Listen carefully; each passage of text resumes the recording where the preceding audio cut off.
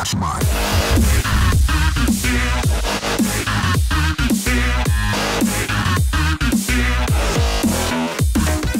I'm All Day RC, and today I have well, I'm doing the mod today. I've got the part, like the motor mounts. Here's the mounts. Got motor mounts. Now, this is my carnage. This is the one that was in the fire, and the one that's white. This one is crazy heavy, plus a motor mount and another motor receiver, and plus 2 batteries. So it's going to be a very heavy car. Now, what I'm going to do to mod it is I'm going to chop this bit off. So this bit will not be there. It'll just have this here, the actual mount itself. I'll do exactly the same, and it's going to match up with this actual screw. I'm going to mount, drill a hole for another screw to go in, and it's going to go like that, you know. So I do drilling and breaking stuff. Every car I think that needs to be bashed, and that's just the thing with me. I bash this quite hard. My dad's saying he's a total RC speed freak like me. I am actually going to bring you over here, so let's just do that very quickly. Alright, first thing I'm going to remove will be this screw here, sorry, wrong side. So yeah.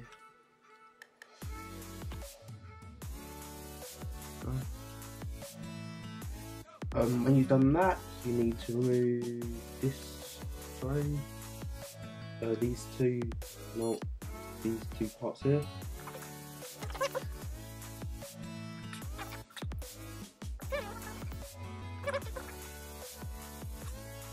There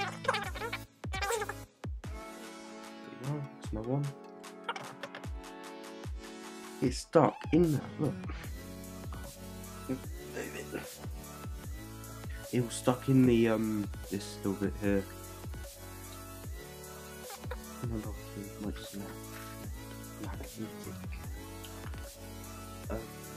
Obviously this was what I have now. But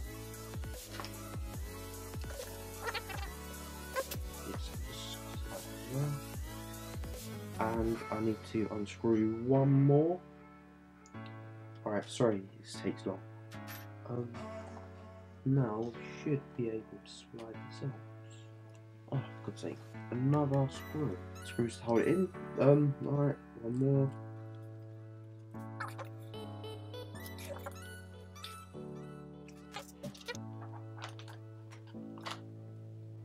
Here's the motor plate. I'm going to quickly wash that off, and I'm going to chop this part off. So same with this one. So it's going to be like that. Well, no, like that it's going to be. So you've got one motor here and one motor here, and that's going to be the two parts in the middle here.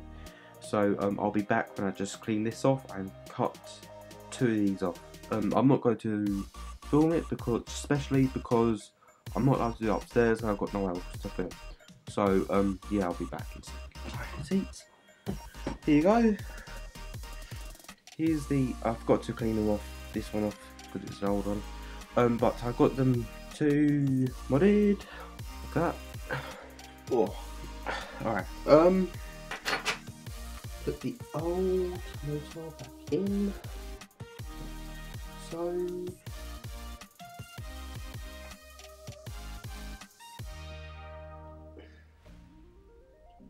That.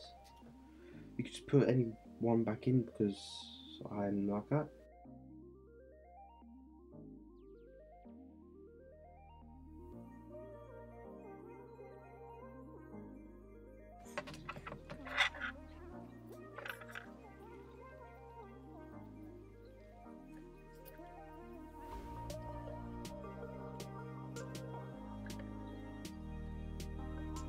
Now just to make sure it's tight enough.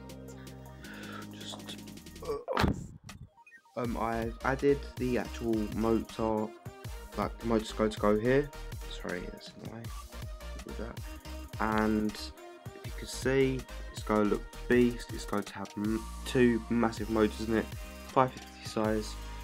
It's huge. It's got big motors, lots of torque. Yeah, so I'll wrap this video up, you guys. I'll just put you onto the tripod mount. I've just put the camera on the mount. These big springs are stock, are drooping just a tiny bit, and the front ones is it's a very heavy truck, car, whatever you like to call it. But I mean, seriously, it's drooping so much. It does quite a bit. It's very stiff too. Can you go and subscribe to RC Crossfire and Aaron Baxter? They do really good content, and yeah, thank you for watching.